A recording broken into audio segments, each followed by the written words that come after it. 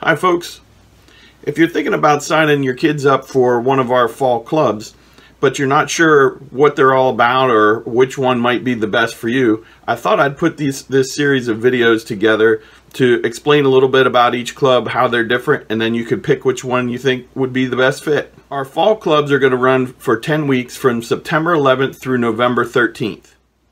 The Firemans Club will meet Tuesdays from 3 to 5 so kids can walk down after school. I'll have a game set up on the table for them based on what they tell me they want to play that week. This is a club that is designed around cooperative games. That's something that you may not be familiar with. In most games, we think, old school Monopoly or Risk. You and I, as opponents, we're fighting against each other the whole time. Well, the idea behind a cooperative game is that instead of us competing against each other, we're actually working together as a team to try to beat the game. And this is great if you have a student who maybe is a little bit too competitive and you want them to learn how to win and lose a little more graciously, how to work together as a team. This club is designed for kids ages 10 to 13, which is about 5th through 7th grade. And here's an example of the type of game that we could play at the Fireman's Club. This is a really fun game called Ghost Fightin' Treasure Hunters. And in this game, you're going to play as one of these kids who's trying to go into this haunted house and return or retrieve all of these gems, all of these treasures.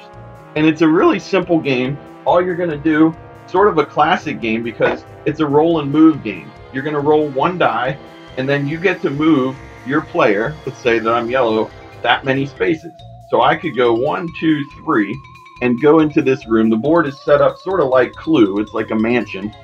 And then once I'm in that room, the players are really cool because they actually have these little backpacks on, and the gems that you pick up fit in those backpacks, and so it's pretty neat.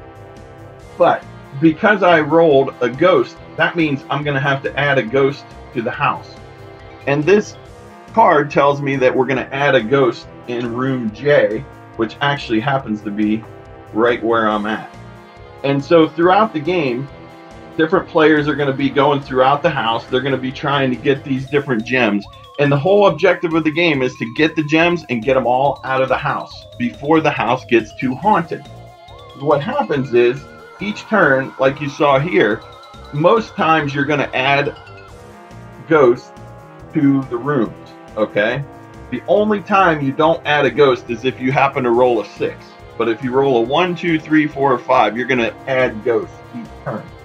And what happens is if you get a room like this that has 3 ghosts, you take those ghosts off and you replace it with this spooky looking haunt guy. Okay? So we'll remove these 3 ghosts and we put the haunt guy in there. Well, in this game, there are 3, 4, 5, 6 of these haunts. If the haunted house ever gets all 6 of those guys out on the table at one time, the game's over and we lose. So we're all working together here to try to retrieve the gems and get them out of the house. And so the temptation is always to just run forward as fast as you can, grab as many of them as you can, and then get them out. But depending on how many players there are, as you're grabbing that and then coming back out of the house, and obviously the ones that are further away take longer, you're going to be adding ghosts as you go out. You're going to be adding ghosts as you go back in. And so the ghosts multiply very quickly. So the trick and the hardest thing I think for kids is to be patient and try it. You have to fight the ghosts as you go. And when you're in a room with a ghost, what you can choose to do is you can choose to fight the ghost. And if I roll a ghost, I take that ghost off the board. Okay? And if I happen to be, let's say I'm in this room that's super haunted. In order to fight off a haunt, I have to have a partner. It's not something that I can do alone. I can fight ghosts alone, but I have to have a teammate. So we have to work together. And when we're together, we get to roll 2 dice. And in this case, I rolled 2 ghosts. That doesn't help me. In order to get rid of the haunt guy, I have to remove that, or I have to roll that haunt. So the trick in Ghost Fightin' Treasure Hunters is to fight ghosts as you go along, because each turn you're going to be picking up these cards and you're going to be adding more ghosts to the board. Now, one of the coolest things that I like about this game, if you play the basic level, it's not very difficult. But in this game, you can add some extra cards in if you want to ramp up the difficulty. And what these blue cards do is they shut, if you draw a blue card, they shut blue doors. So let's say I was in this room and I wanted to get this gem out of the house. I would have to go all the way around and come out this way because this door is closed. Unless I drew another blue card, which would allow me to open that door back up. Then there's also green doors, which open and close the green doors. So you could play just with one color door, or you could play with both if you wanted to make it really difficult.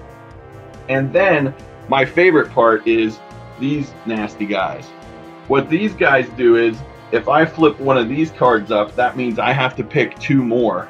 And so I'm going to add 2 more ghosts to the board.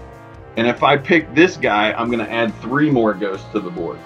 So it's a really cool game in that you can customize the difficulty, and you can really, as you get better at the game, you can ramp it up by adding these extra cards and really make it super challenging.